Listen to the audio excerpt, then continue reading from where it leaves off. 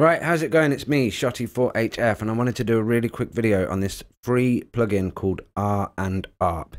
Okay, so it's an arpeggiator, and I was looking for one of these because even though some instruments, some virtual instruments like FM8, for example, they have their own arpeggiator built in.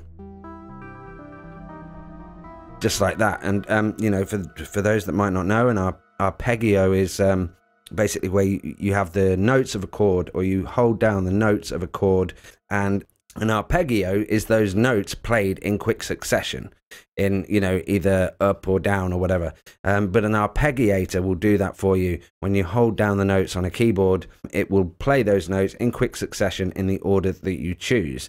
So that's kind of what it does, and it's a really handy thing for just creating melodies, that kind of thing, and sort of, adding something to a track. So again, some virtual instruments do have an arpeggiator built in, like this one, which is built into FM8. And okay, that's okay, but what I wanted was an arpeggiator that I could use with different virtual instruments. So any instrument, basically, I could load it in and sort of have that effect. Now I'm using Cubase, and in Cubase it does have some built-in arpeggiators, which are MIDI inserts.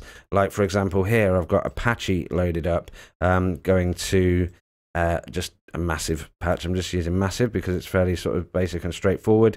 And yes, with this Apache 5, and then I think there's the Apache SX as well. There's also other things you can use, like the step designer, that kind of thing, but they're all MIDI inserts, and they're fairly basic stuff, you know what I mean? They're quite limited with what they can do.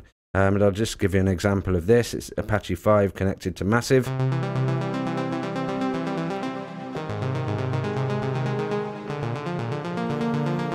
And obviously all I'm doing there is holding down the chords, and it's playing those notes in sequence.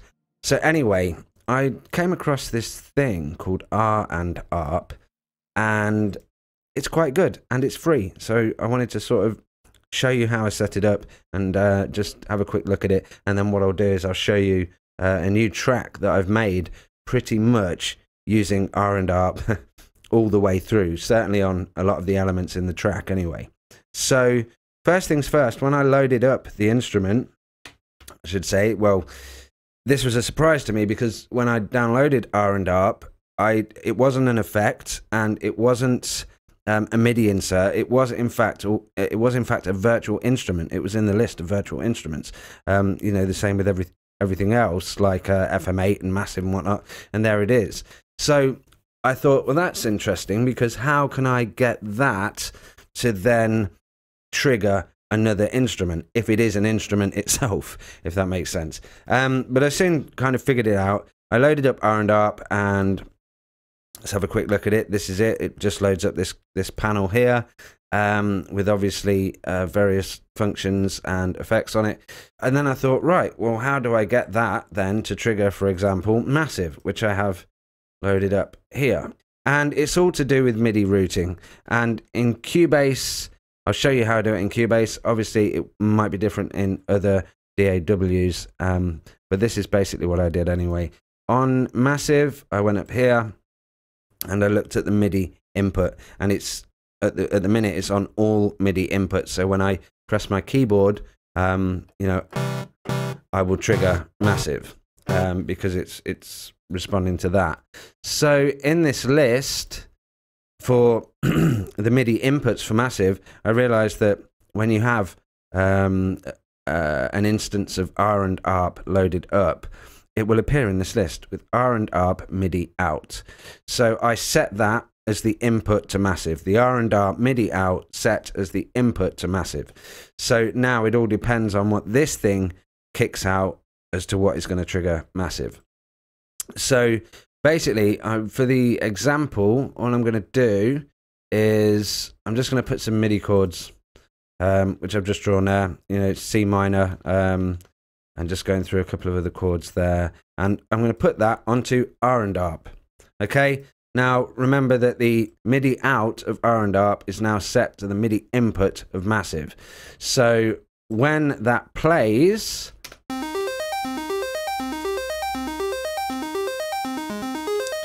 Okay, so that is R-and-Arp now triggering massive. So the chords, you don't put the chords onto massive, you put the chords onto, you know, the MIDI notes onto R-and-Arp, onto that lane. So this is where it starts to get interesting, obviously, you know, because I can, you know, choose a different sound. Let's try and find some sort of plucked sound, something like this, and then play that again.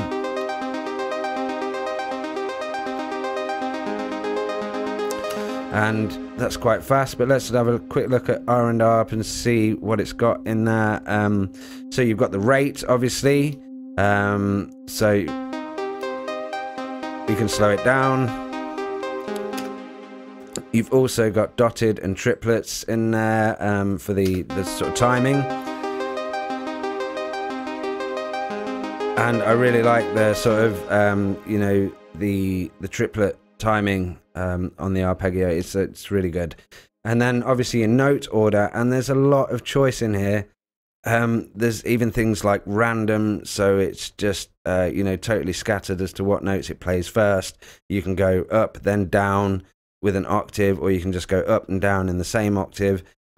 You've got cross, you've got random once, random octave, all these different sequences and note orders, which just makes it a really interesting tool, especially, you know, when you're not in the mood to write melodies and you just want to come up with something that really sort of fills out that background, and just add a little bit of instrumentation to a track. I pretty much like to leave it as it is. The only thing I take down sometimes is the octave, so I just have it on one octave, and then let's change, you know, some of these, and again it's just down to sort of experimentation, really. Let's have a quick listen to this.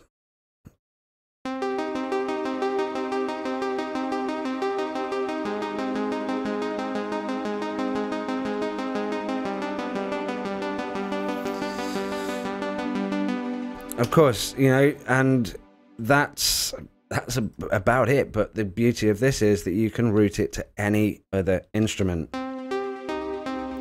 Obviously, change the rates. Let's try cross.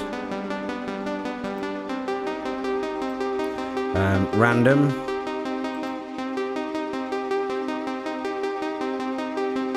You can change the number of octaves that it goes across,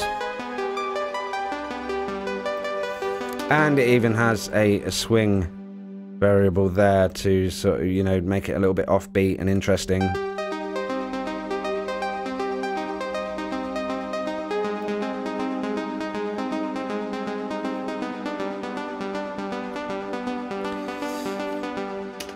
And that's it. But for free, it really is quite versatile, and it has everything you need for an arpeggiator. And, you know, again, I could now change this instrument to something else. You know, the vinyl guitar plugin. Let's just have a quick listen to it on that, and it should do pretty much the same thing.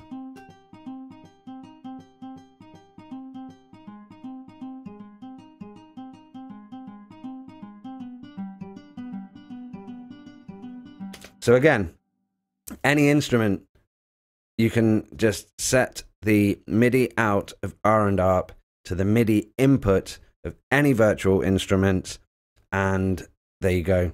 You have your arpeggios for that instrument. So that's it. R-and-Arp. It's a great free plugin. Check it out. If you're looking for an arpeggiator, then definitely check this one out. It is definitely worth it because it's free. Okay, so that's it for this video. I just wanted to sort of show you how I set it up in Cubase and just kind of show you basically how it works. So now what I'll do is I'll leave you with a track that I made using this on quite a few elements in the track. It's called Weekend on Neptune, and it's actually coming out, I think, the 1st of March. This track will be out. But anyway, I'll leave you with that. Have a listen. If you like this video or if you found it useful, please give it a like, and let me know in the comments. And also, please do subscribe, because I will be making many more videos like this. So that's it for now. Take it easy. Keep creating. I'll see you in the next one. Thank you for watching.